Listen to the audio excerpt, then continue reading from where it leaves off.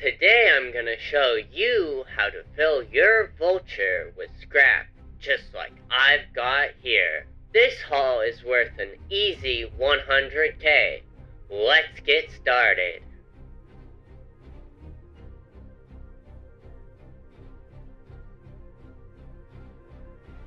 So, I am going to grab a mission from my Moby Glass.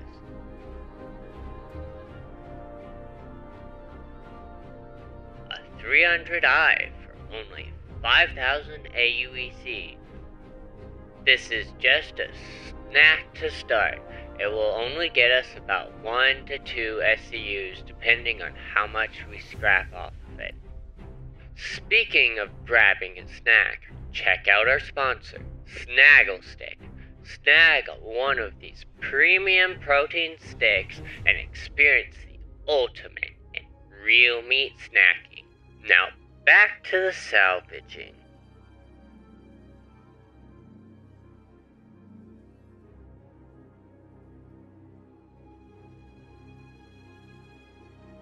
When running the salvager, I keep the beams together and use gimbal mode with the mouse.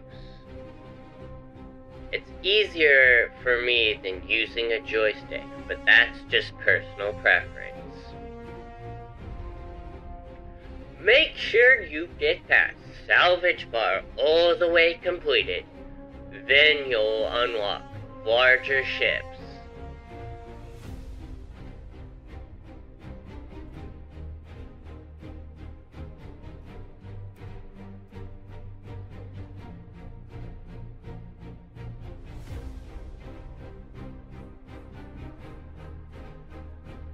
I also use a braid, which has a larger surface area of 3.5 meters.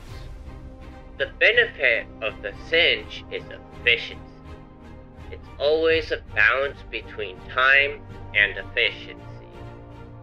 Make sure you have a multi-tool and tractor beam attachment.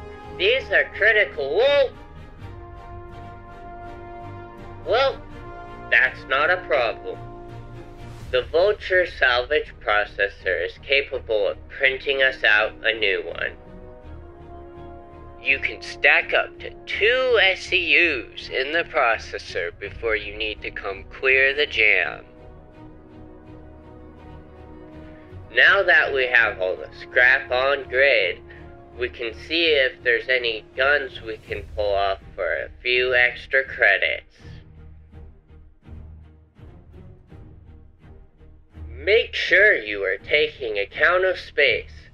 You only have so much, and some things take up more space than they are worth. Make sure you check the cargo bay on the ship you're scrapping. You never know what you're going to find. Yes, cruise! Now we just have to head back to Sal.